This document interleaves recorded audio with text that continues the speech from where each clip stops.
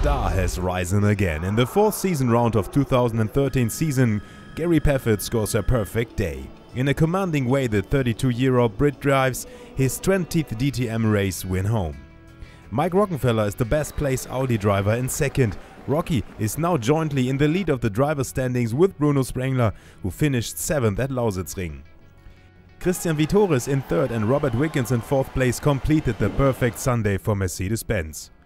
Swede Mattias Ekström made the biggest progress. With a mega strong race, the Audi driver made it up from 18th on the grid to the finished 8th.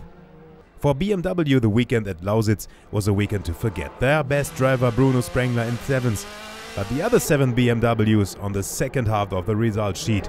For Mercedes-Benz, the star has risen again. With Gary Paffett, they are celebrating the first DTM race win since Lausitzring 2012.